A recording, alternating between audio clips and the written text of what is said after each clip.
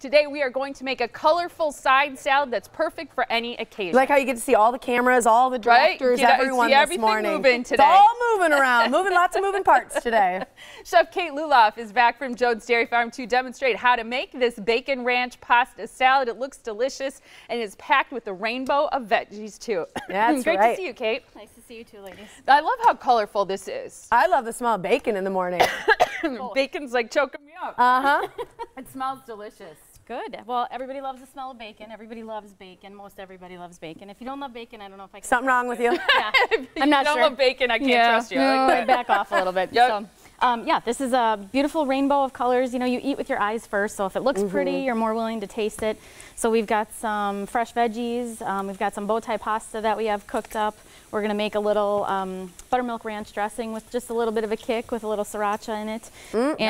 And of course, the wonderful cherrywood bacon that's just finishing cooking on the stove. So yeah, what's the deal? This is dry aged. What does that mean? This is dry aged, absolutely. So it is smoked and cured. It's smoked with, this is the cherry, so it's smoked with the hardwood chips that they get very locally. Real hardwood. Real hardwood, never liquid smoke.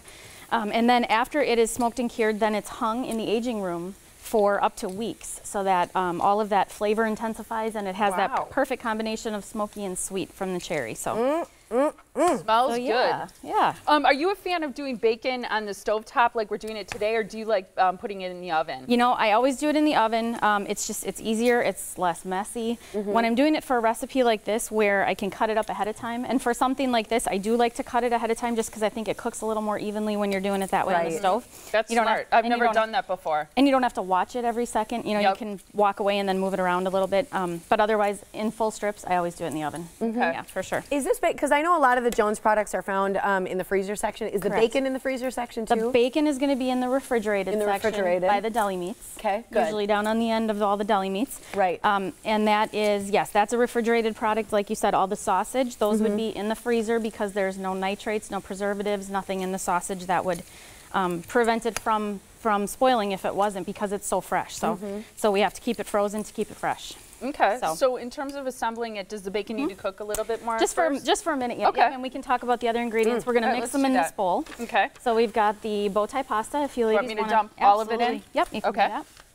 So we've got the bow tie pasta. Okay. And then do you rinse it in cold water after it's cooked? I do. Okay. I do. Yep. And if you're going to cook it ahead of time and store it, I usually drizzle just a little bit of olive oil to keep it from sticking. So it can separate. Okay. Absolutely. So then we've got some fresh broccoli. Look how green that is. Did you steam it? And I did. I blanched it, and that's the point of blanching it, is just to keep it to bring out that color. You don't want to cook it.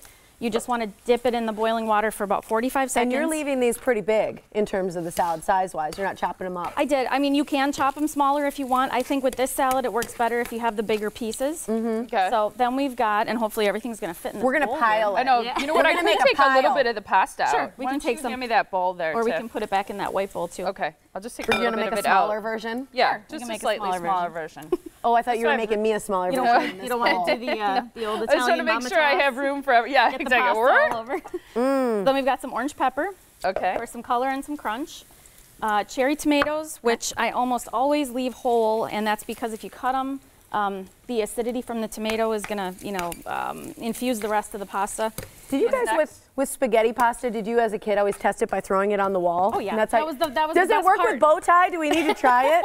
Can I try it? See it? if it works. Oh yeah, I'm going to try it in the back here. All right, should I do the cheese? We can do the cheese, yep. And I've used sharp cheddar. That's right. Oh my gosh. Oh my gosh. That's awesome. Pasta's ready. So sharp cheddar, and then the bacon is just about done. So if you want to give that a little bit of a toss, Molly, and then we will mix the dressing up for this while this drains. Toss that salad, Molly. So I'm trying. Bacon is cooked. You're just going to drain that on the plate. Okay.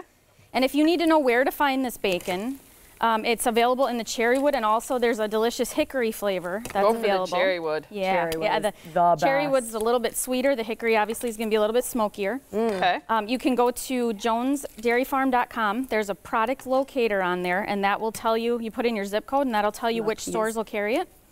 So you don't have to go looking for it. You know right where it is. All right, we're running out of time, so we got to make the dressing. Okay. So the bacon is here. We can dump that in. All of it? All of it. All of it. Yum. The dressing is just a simple this looks so good. mayonnaise, buttermilk, recipes on the website for this. Okay. A little bit of ranch dry mix. Dry ranch mix. Yep. Okay. A little bit of dry mustard and a little bit of sriracha. Oh, really? Yeah, that's going to give it the kick. A little bit of kick, and it'll give it just a little bit of color. It's going to be yummy. Everybody's going to Whisk want this that recipe. And with a homemade dressing like this, nothing better. Okay, I'm going to let you finish that up. I want to make sure that people see your website again, because the name of the recipe is the Bacon Ranch Pasta Salad. You can see it there pictured. Go to jonesdairyfarm.com. You can also find out where to find Jones Dairy Farm products, which grocery stores carry it, by going to that website too. You can find out all about it. Oh my gosh, Kate, again, look it's at a that. Bacon Ranch Pasta Salad, and now we're going to that toss looks it up. so good. It's delicious. Thank you, Kate. Thank That looks you. so good. Save some bacon out too. Look at how yummy that is. Okay. I love it. All right.